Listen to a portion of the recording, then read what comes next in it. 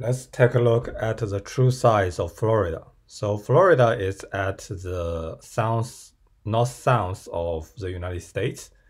And if we move the Florida to the New England area, you can see this is the size compared to the New York and also compared to Pennsylvania.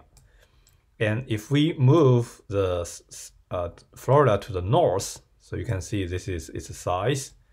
And if we move the Florida to Texas, so you can see here, this is the size of Florida at Texas. And if we move the Florida to California, so this is, it looks like, and move it to the northwest. So you can see this is the size of Florida.